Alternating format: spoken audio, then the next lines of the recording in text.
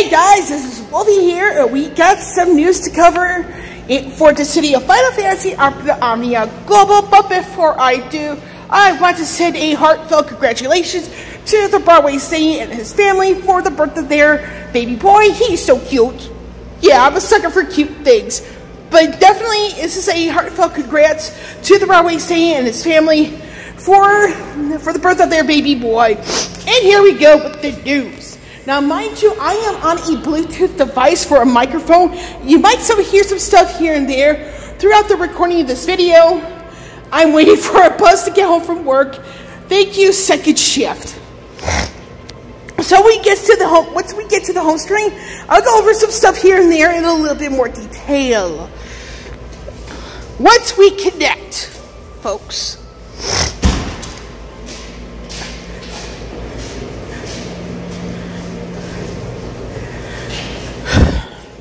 And I'm not so sure about the whole maintenance thing. We haven't seen anything on that just yet. But I want to go over a few things here and there. With the lost chapter for Celeste, that actually took me the 75,000 gems. Because you notice my gem count is lower. And from that 75,000 gems, because I have very few to little tickets to use, I did not get Celeste's EX weapon that way. I was able to get the EX weapon through the 300G token. So that's how I do manage to get Celeste's EX weapon, is through those G tokens. Which, I mean, it is what it is. Now, for Fangs of Promise, this is the global debut of Interlude and Fang. With the report on this banner, and it's not because, I mean, I'm not a fan of Zell at all. I mean, he is fun to use. It's just I always found it to be a bit annoying. In my personal opinion, it took me 25 tickets to get Fang's 35, and that was my ultimate goal for that. So I now have Fang maxed out, ready to grumble. So, and then also with the World of Illusions, the permanent return of the Trials of Pandemonium, Fang, Selphie, and Beatrix make that look like EX look like a joke. I mean, if you guys want me to film the EX with that team, I'll gladly do so upon request. Now, the known issues here, we're going to go into this a little bit. So, this is a bunch of text issues. And it looks like the passive is behaving correctly as per correct description. So, and then also a bunch of stuff here and there from a few weeks ago. And it looks like Android users, looks like they're still investigating the issue. So, we haven't seen anything quite as of yet. Hope I see something on that pretty soon, though. But with that out of the way, we're going to go into, first and foremost, the weekly draw for this week. And it features the 1535 CP weapons for Zidane, Ishola, and Vivi. And this is every last 1535 CP for Zidane, including his 15 CP alternate weapon. And because I already have either these weapons or the passes for it, I'm going to be skipping this banner altogether. I'm not going to benefit from this at all. And yes, this is despite the first multi being half off. We know. Now, some good news here is that we got the DFF NT free edition release campaign. Now, some people wondering what's going on here is that when DFF Final Fantasy NT was released last year, it actually did really bad sales-wise. I mean, I'm going to try to keep it clean, but that's actually what happened.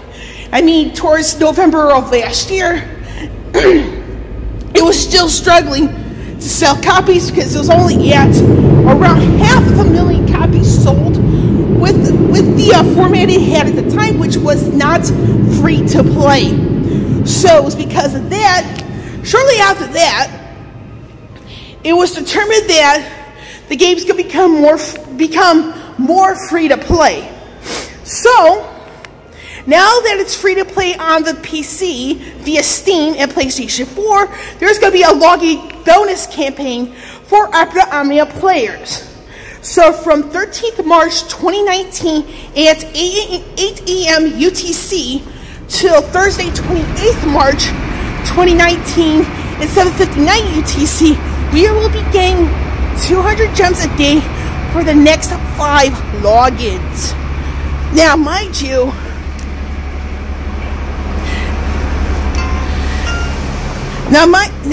you, this is not consecutive logins. This is the 5 logins within the time frame listed. And then I'm gonna shut up for a minute or two so you guys can see what's going on with the City of Final Fantasy NT Free Edition.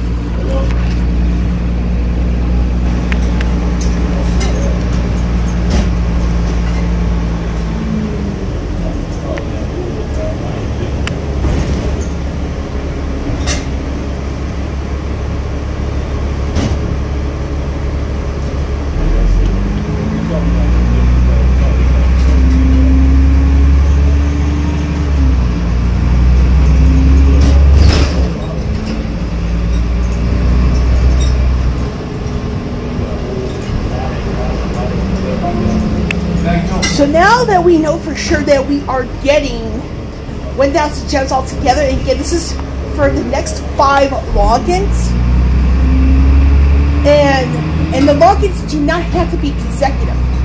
Just make sure you log in within the time frame, the aforementioned time frame. And with that, with that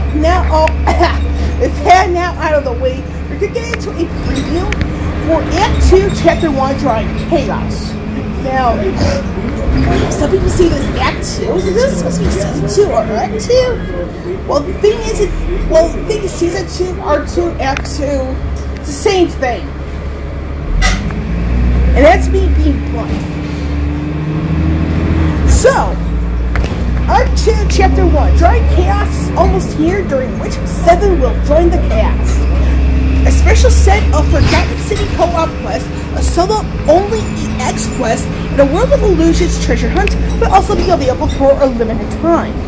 So, if you guys remember from the calendar of events for this month, you'll notice that underneath the whole thing with 7 for the main story, you'll notice that there is a co-op and a World of Illusions treasure hunt. Now, I believe this is going to be going on for every main story chapter going forward, and that's something I actually like. I definitely want to see more of that on Global. More ways to get gems without necessarily having to go through the main story to do so. And yes, you notice here that the young lass with the silver hair and a hand on who knows what that is 7 for Final Fantasy Type 0. And here it says, Act 1, Chapter 1, Primus Island must be cleared in normal mode in order to access Act 2. However, I did see something on YouTube which actually said to you not only have to clear that, but you also have to clear the co-op in order to get into Act 2. So, it's a little bit of a catch-22. And the reason why I kind of say this is like, when I was starting up Chapter 11 in the first season, act, or however you want to call it, I noticed that not only I had to clear Chapter 10, but I also said there was a bit of a blinker missing, but I caught it thanks to decent memory, so you had to get certain allies from the Lost Chapters ahead beforehand. So it's not only that, but so not only the whole Lost Chapters bit, but also Chapter 10. So with Final Fantasy Type 07, one of my favorites when I was playing Final Fantasy Great Exodus. So the bio on 7, a calm and collected Agito cadet in Class 0. She wields a sword that can turn into a whip, hence her weapon class. Her insightfulness gives her sound judgment and a good ability to read others. A mothering nature earns her the respect of her juniors, but her inability to turn down a request does leave her a bit overwhelmed. Now this is very 7 here with this bio.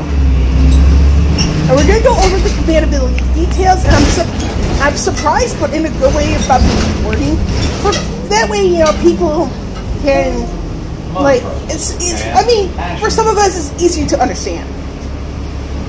So, command abilities, Snake Bite and Lash. Now, in JP, this is called Catch and Lash. So this is called Snake Bite. I mean, it's pretty cool. I like the new wording. So this is, in its base form, you have a 4-hit melee brave attack. Not elemental, thank goodness. Deals extra damage to targets inflicted with Snake Bite. So this is one of those, it's like, to get the extra damage, you actually have to debuff it first. And with her, in the Snake Bite, I'll get over that in a little bit, is, see here, inflicts 1 level of Snake Bite, max 3 levels on target for 6 turns. I like this. And the reason why I like the Snake Bite, it's unique debuff, and it's framed. I like that. I like framed debuffs.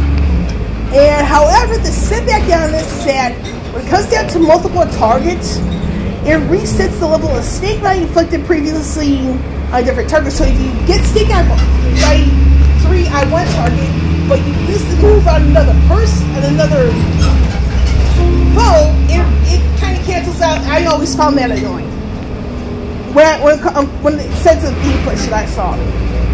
Now the extension here, this is largely increased brave damage. Stolen bravery may exceed up to 150%. So yes, this is the overflow I was hinting at. Triggers additional HP attack if Brave is at least 100% of max bravery after the last hit. Again, I like this. Increased turn rate when inflicting Brave or attacking target inflicted with Brave. Again, I like this. And this actually kind of goes down good with Fang and her moves. So that's not a bad combination. I'm going to test it out just for fun once I get the chance to. Elemental Lash. What this is a fire, ice, and thunder melee, brave, and HP attack.